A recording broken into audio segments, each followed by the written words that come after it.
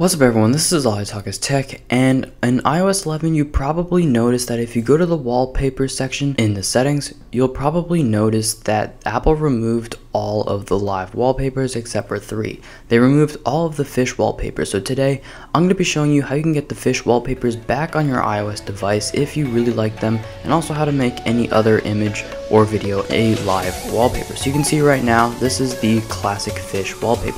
Let's get started.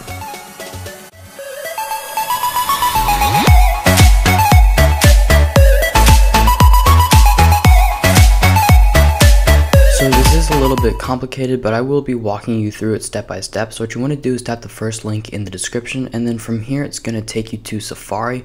I recommend opening it up in Safari, but once it does open up, what you want to do is go ahead and tap on open in iZip.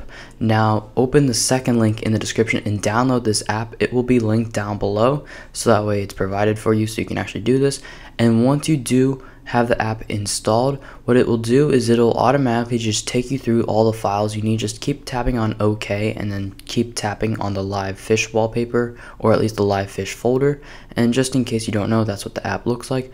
So I'm going to go back inside of the app. Go ahead and exit on that. You don't need to pay for this at all, but you want to choose the live wallpaper that you want.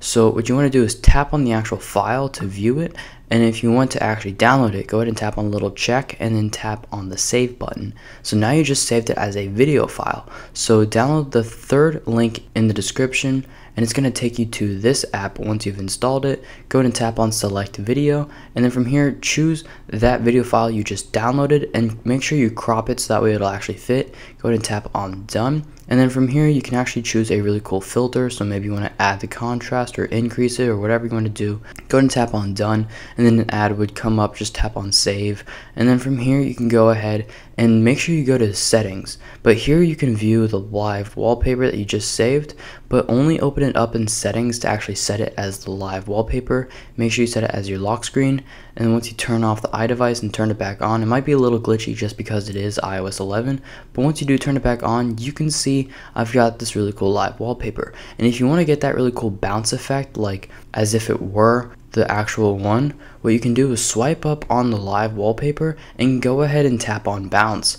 Otherwise, this live wallpaper would not have that cool effect. So that's about it for today. Thank you so much for watching. Hopefully this does help anyone who likes these wallpapers, and as always, peace.